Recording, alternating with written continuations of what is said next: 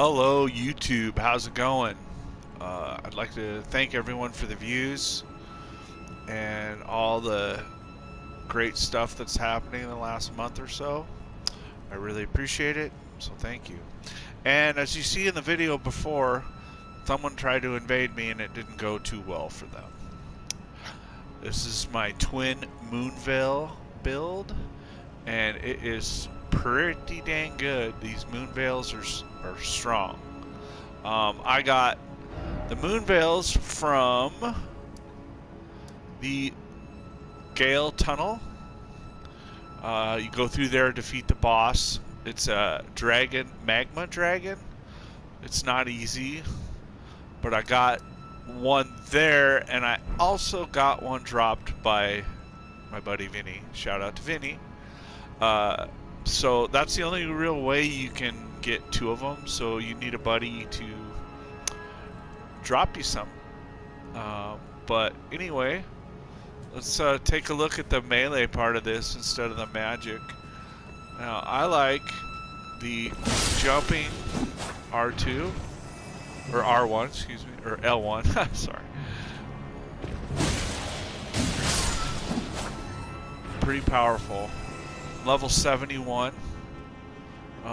This is kind of an end game area. There's magic.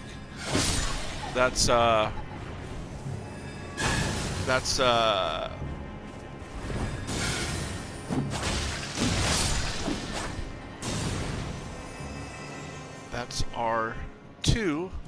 This is R1. Boom.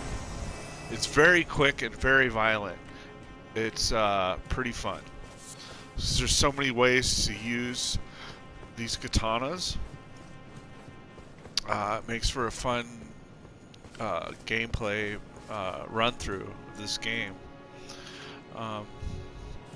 So first thing off with this build is I believe it's extremely viable, or very viable, for endgame, mid-game, endgame. Okay. Let's go over some of the equipment. Of course, I have +6 Moonveil, +5 on the left. I have to find some somber stones to level both of these up. It's been kind of a challenge because they're hard to find, but that's okay. It makes gameplay interesting. I started as a mage with this class, so I do have my meteorite staff. It's real good for rangy stuff when you don't want to engage right away and you can get off some hit points. Or if there's a bunch of enemies, you can just kind of switch to it. And then I got the scaled armor. I'm not wearing all of it because it gives me a heavy load, and you have to be mobile. You have to have endurance. You have to roll, dodge, jump, attack. So it is an endurance hungry build, which I respect a couple days ago and put 30 in vigor and 21 in endurance. I had my endurance at 18. Intelligence, these weapons scale off intelligence and dexterity mainly. Strength is, I don't know, it's not very necessary for this. So yeah, there's 4 main categories that you gotta put your attribute points going forward: vigor, endurance, dexterity, and intelligence. So yeah, that's a build. I also have the Crimson Amber Medallion for more health, more FP, and this Ritual Sword Talisman, if you've never seen it, it's a great talisman for bosses. You come in and do, I'm not sure what the percentages are, but if you have full health, you do more damage. So I pop this, the Carillion Hidden Tier, and the Opaline Bubble Tier. So the Opaline, excuse me,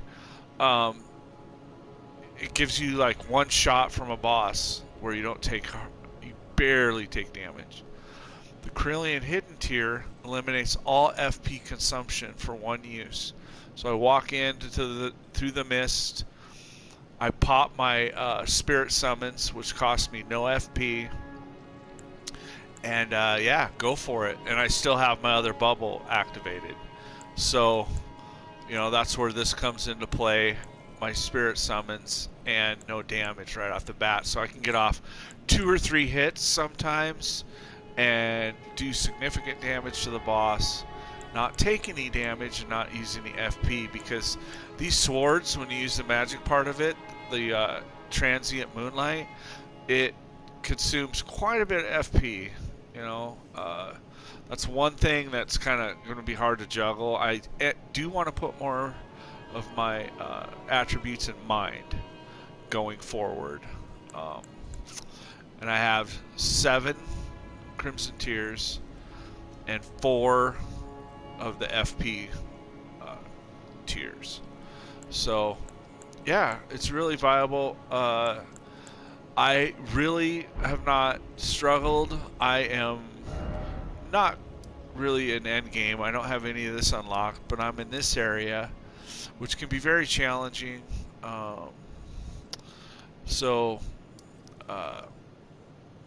Yeah, I'm doing fine. You know, I beat some bosses. Obviously, I've went through most of this area, most of Limgrave, south of Limgrave. I haven't really explored Khalid very much. I just, for some reason, that area is just, I don't know, super challenging. But I've been to the Volcano Manor, all that stuff, which is cool.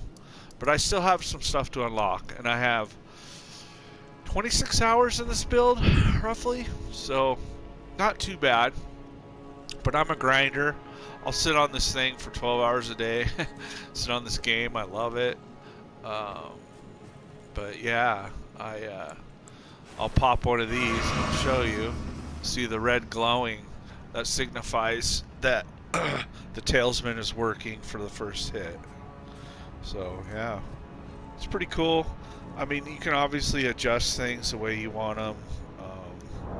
You know, you can adjust these talismen to suit your play style, that kind of stuff. I rely pretty heavy on the transient moonlight. It's really powerful. But yeah, even if you run out of FP, the dual katana Moonveils are still really powerful for meleeing. But yeah, that's my build. Now these katanas you can't buff with like fire grease or anything like that, because they're like a legendary type armament. So yeah, but I get why they do that. They don't need it.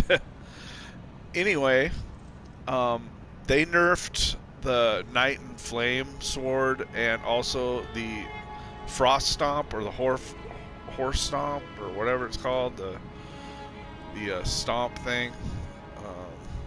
I think I might have that in here somewhere. I actually started off with this. So this bad boy, they nerfed it, which I tested it the other day and it wasn't really nerfed that much, but they did nerf it. So this is an alternative. Really great build. I also wanted to do a dual axe build, but I'm still trying to figure that out. But I am currently, last thing, I am currently doing a big project on the evolution of gaming since I was younger till now. And the end game for the video is going to be about Elden Ring.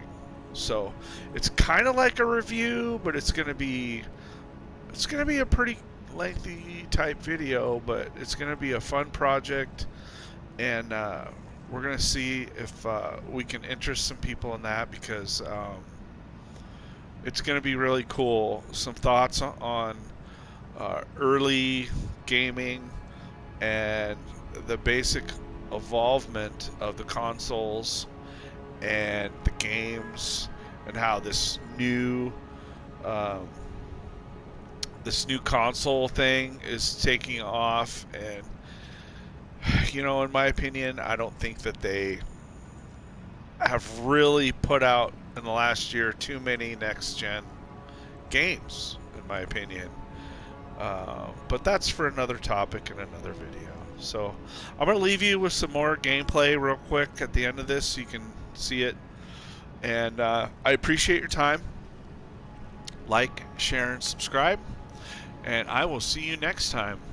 Bye.